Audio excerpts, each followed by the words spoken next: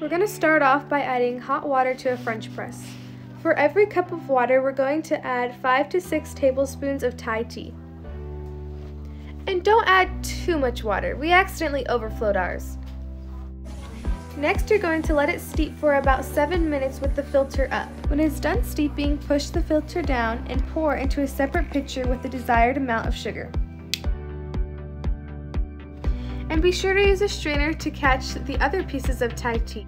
You don't want that in your drink now, do you?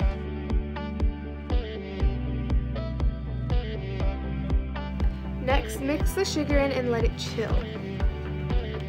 Next, add sweetened condensed milk on the sides of the cup and add ice.